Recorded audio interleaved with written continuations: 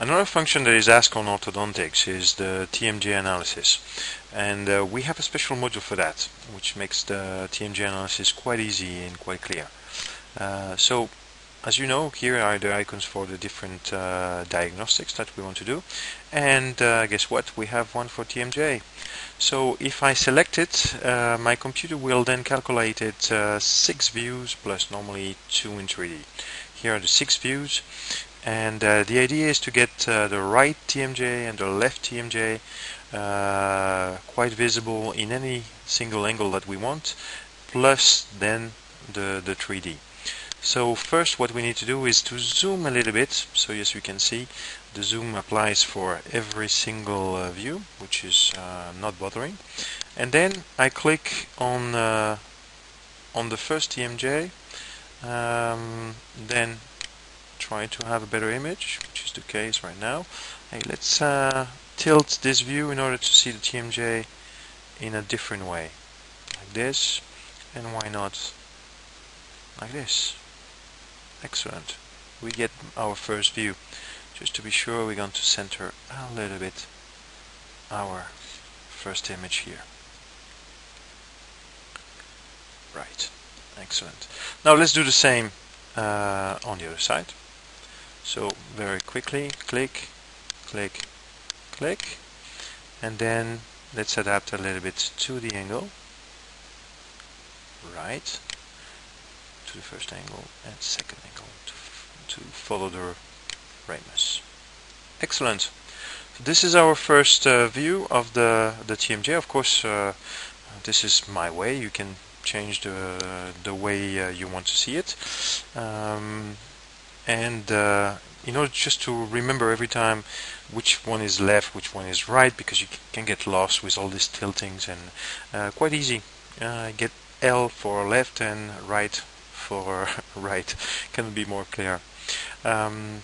So already with 2D you can do a lot of things. I must say the 3D visualization is not mandatory for the next step, but in case you are interested, because it's somehow clearer if you can see it in 3D, simply click on Since Lab. Of course it's all written here. Which one is that? It's simply this one.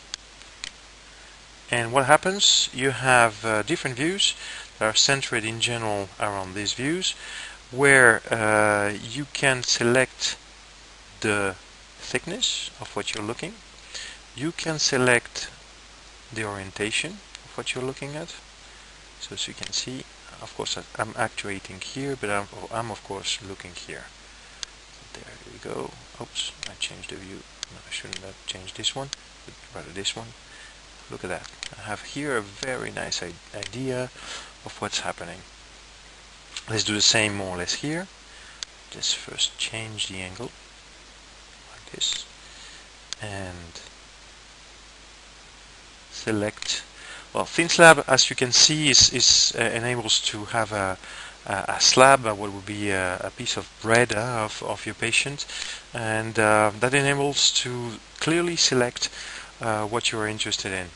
And of course, as everything is 3D images, you can change the density, you can change as well the visualization, endoscope bone for example.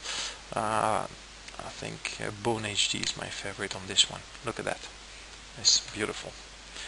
So this enables to check diagnostic. In general, you can move as you want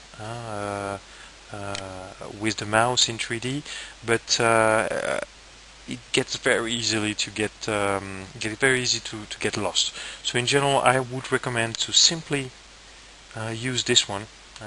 You can do it in all dimensions in 3D, and but that's in general much clearer, and you get a very good idea of your position. If you start modifying here, your image or your capacity of diagnostic is of course reduced. If I still want to see my 2D images in a clear way, simply unclick here, and there you go. As you can see, before and after. Let's see. This is how clear we can see it with Thin Slab. This is with all the anatomical part on the background. So you see that SceneSlab really adds some clarity to the diagnostic. That's it for the ATM.